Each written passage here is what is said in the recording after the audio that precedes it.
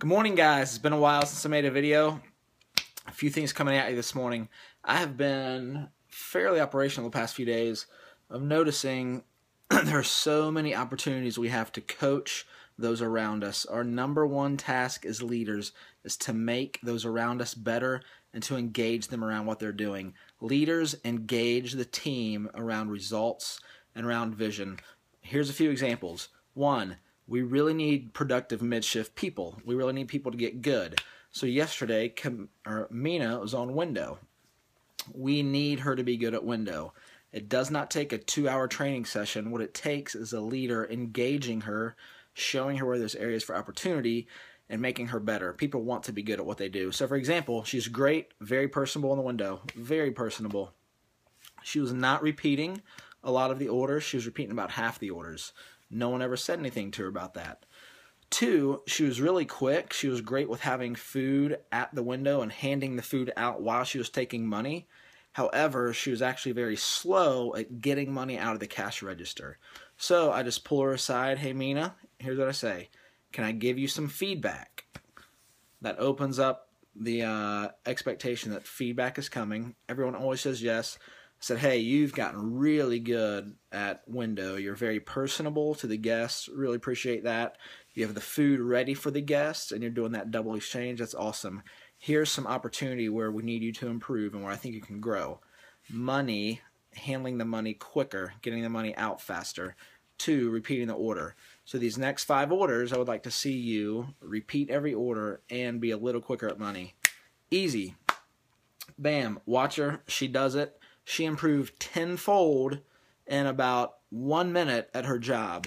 It took no training session. All it took was a leader engaging her, teaching her, showing her spots, like Cody's quote, showing her blind spots to where she may not know she can get better, challenging her, and then praising her for doing better. Second thing, Doug, he's a new employee in the back.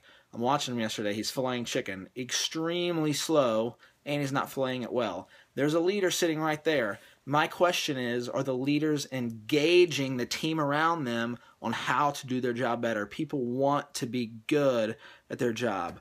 So I walk up to Doug, watch him fillet. I say, hey, Doug, can I give you some feedback? He says yes. I say, hey, here's some things you're doing really well. One, you are rolling the fillet out. However, all these top tendons aren't being broken all the way. So here's what an example looks like of breaking it all the way.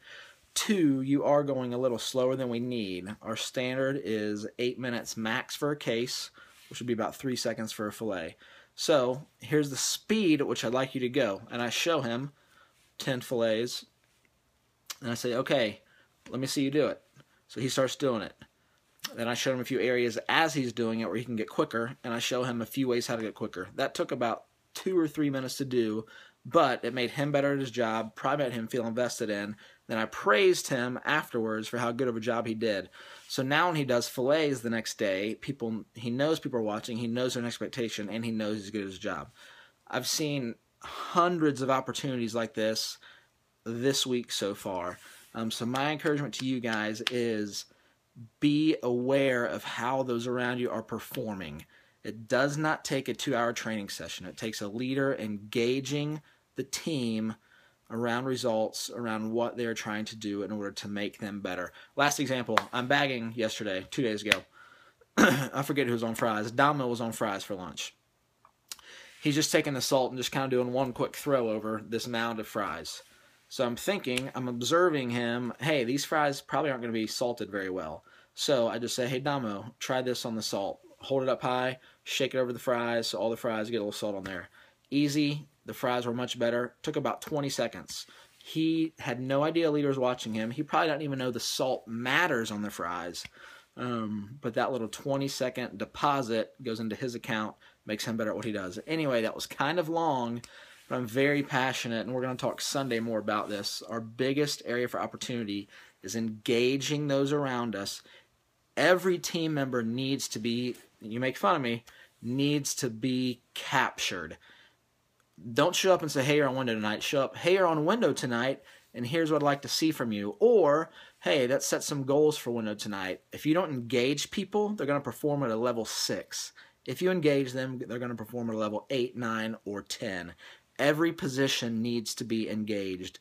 Do not assume people come in asking how I can do my best today. This is really important, especially with all the new people. Sorry, this is a long video.